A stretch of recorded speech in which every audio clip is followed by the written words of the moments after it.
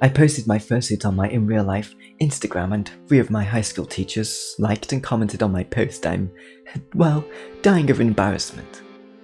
Some of us are furries too. I'm not open about it, but it's always fun to see students who are.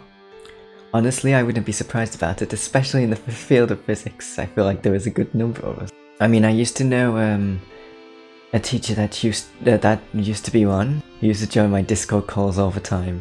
8 AM. Hey big sis, I made you breakfast. Good morning, by the way. Are you coming to my 30th birthday this year? I got an aunt, Tilda, to agree to let me come by the late house and... I'm not hungry. Stop trying to feed me.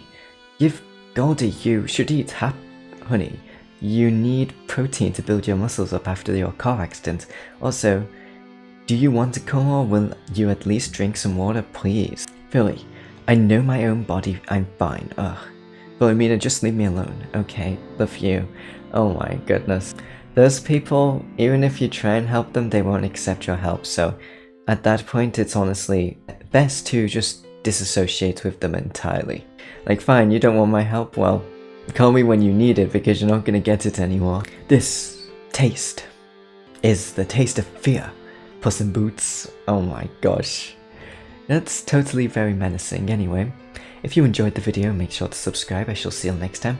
Have an amazing day. Bye bye.